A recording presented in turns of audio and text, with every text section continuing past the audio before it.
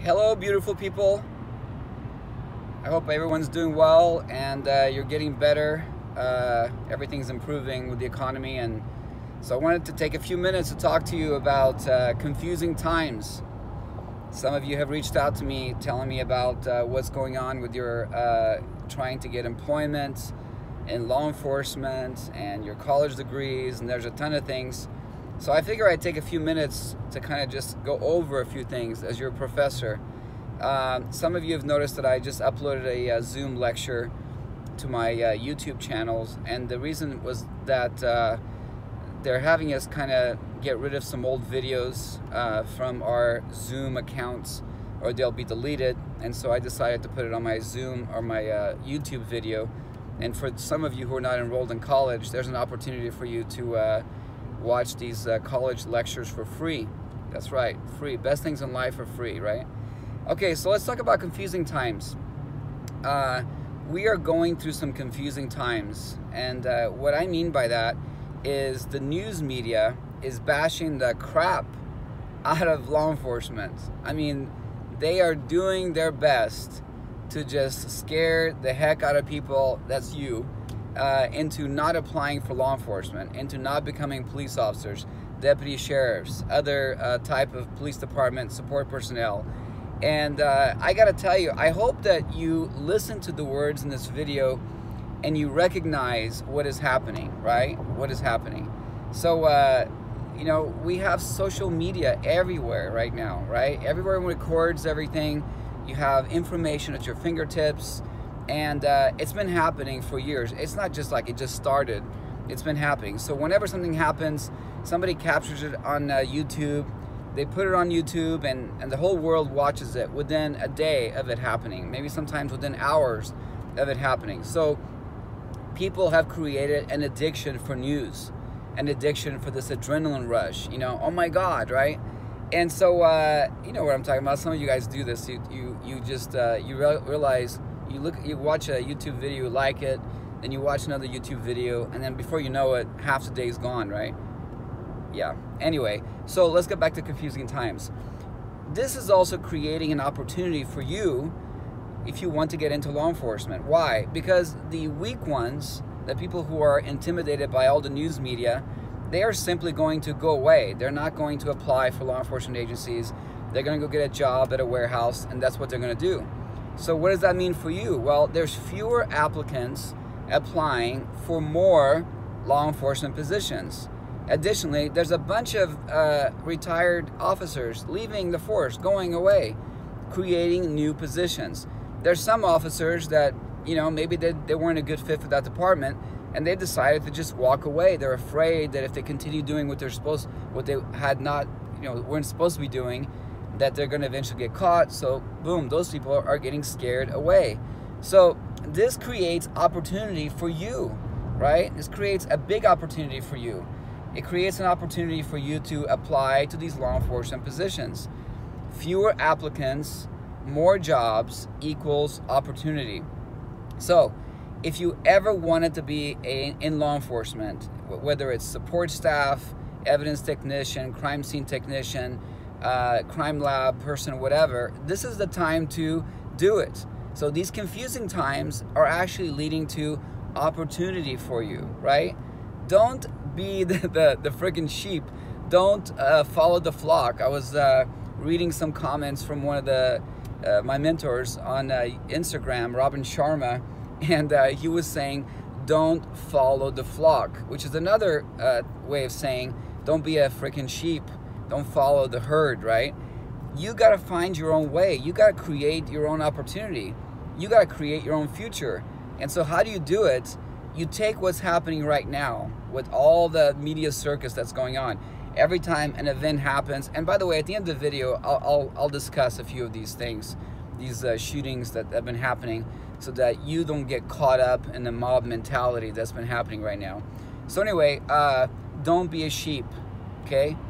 Apply to these jobs, start your career, start your future, earn great benefits, earn great pay, job security, right? Opportunity, opportunity, opportunity. Keep repeating that to yourself, right? So again, the sheep, the majority of the people that follow the fake news or whatever, they're going to listen to all the crap on the news, and it's going to sway them from applying to law enforcement jobs. But you are not part of that sheep flock. You know there's opportunity there, right? So go after it. Continue sending me notes. Continue reaching out to me with asking for advice. I am in the process of mentoring approximately 7 full-blown persons who are going for law enforcement positions. 2 of them just got full-time employment, and I have a feeling that these other 7 will definitely get full-time employment. Again, your goal is to go after opportunity. So let's switch gears and spend the last part of this video talking about different situations that have happened on the news, and what is my opinion on those situations, right? First off, the George Floyd, that officer screwed up. He shouldn't have arrested on George Floyd like he did. But let's not forget that George Floyd resisted arrest, right? George Floyd resisted arrest. So, enough said. If you're one of my students, you've been in my classes, without law, there will be lawlessness. Without rules, there'd be chaos. And so that's all I can say about that. Okay, let's flip the page. We had the shooting with the lady officer who pulled out her taser, thinking it was her taser, but she pulled out her gun, and then she ended up shooting the driver 1 time, and then he died from those injuries. So let's talk about that. That reminds me of something that happened 10 years ago with BART police, where on New Year's Eve, there's a tradition apparently over there with some of the kids, the homeless kids or whatever, out of control kids. They get on the BART train and they create a ruckus. They create a disturbance. So BART police responded. Everyone was complying except this one individual. The officer went up to that individual with what he thinking was his taser, and then he shot the taser. Ended up being his gun. The boy died. The officer went to prison. It was a mistake. All of us in law enforcement learned from that. We switched our taser from the gun side. In my case, I'm a right-handed person, to the left side, right? So to maybe give you that extra step so that you do understand that you're holding a gun versus a taser. Unfortunately, that recent officer, female officer, made a mistake, and now she's getting charged, and so she may be going to jail for what she did. Okay, but let's pause right now, and I want to remind you of something. This country, right? This country has 336 million people.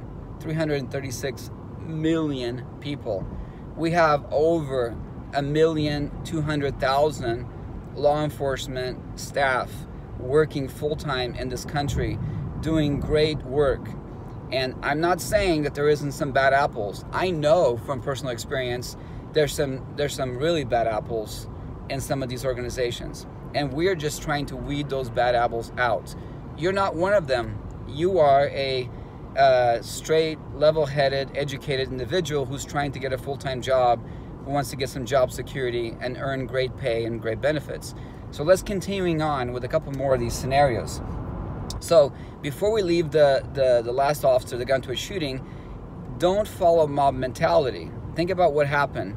They pulled over a car for stuff hanging from the rearview mirror, which is illegal in that state and in California. She's training African-American officer. He's the one that makes contact. She stands back. There's body cameras to verify all this. And they run a warrants check on the driver, and the driver comes back with a confirmed warrant for dangerous weapons. I want you to think about this. The driver had a outstanding warrant confirmed for dangerous weapons. Now, what is a warrant? Some of you maybe not know this, but a warrant is an order from the judge ordering you, the peace officer, to take that person into custody. And so you don't have a choice. You have a duty. It's an order from a judge ordering you to take the person into custody. So the officer, the training officer, gets the driver out and then starts to put him in handcuffs. The driver wrestles his way out of the officer's control, resisting arrest, gets in the car. puts the car in drive, causing the lady officer to go around and make the mistake of shooting him with her handgun instead of her taser, and then the driver takes off. Now, notice how the news does not say anything about how the driver had a warrant for dangerous weapons. Think about this for a second.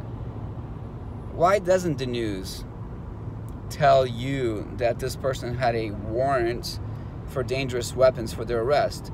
Because they want to take you like the sheep that you could be if you follow the flock, right? And you ignore that. So, did the guy resist arrest? Yes. Had the guy complied, what would have happened? He would have gone to jail for that warrant. And then those officers would have gone to the next call.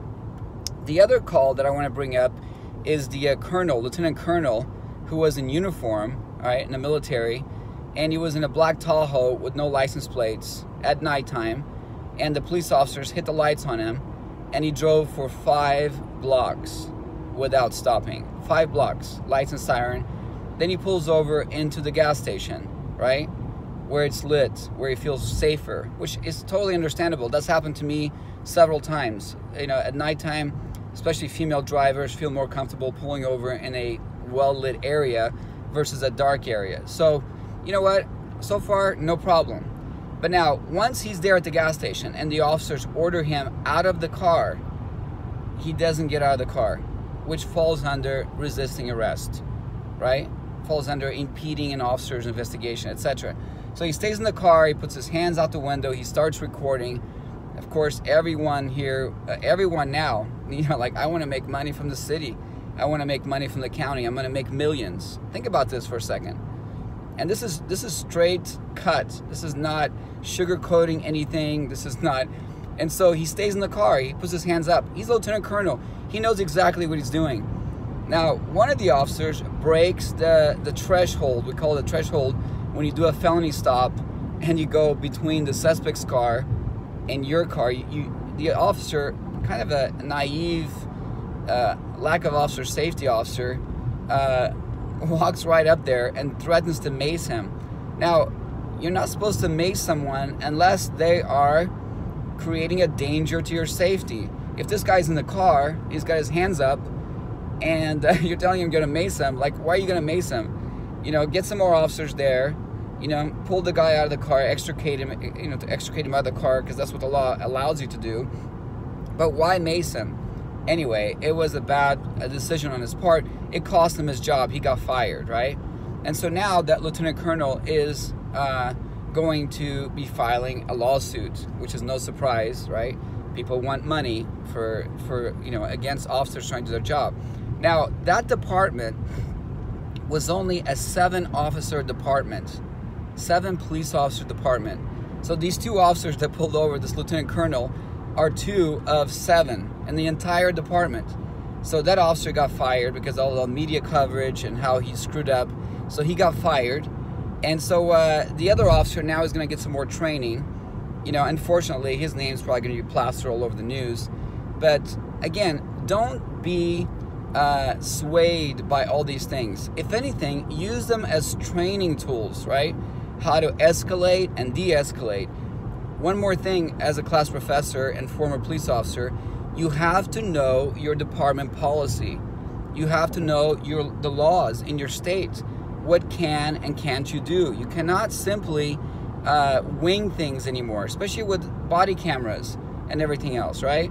So you have to follow your training. You have to know the law. You have to know your department policy on how you respond to this or that, okay? So anyway, I'm going to stop there. I think the video's been long enough. I hope that you have learned something from these last scenarios. As long as you're following department policy and guidelines and following the law, right, you will be fine. It's when you exceed the amount of force necessary to do your job that then you will get sued, and that can happen in any career. Okay, so I'm going to end the video. Please continue to send me ideas for videos, suggestions, comments, or questions, right?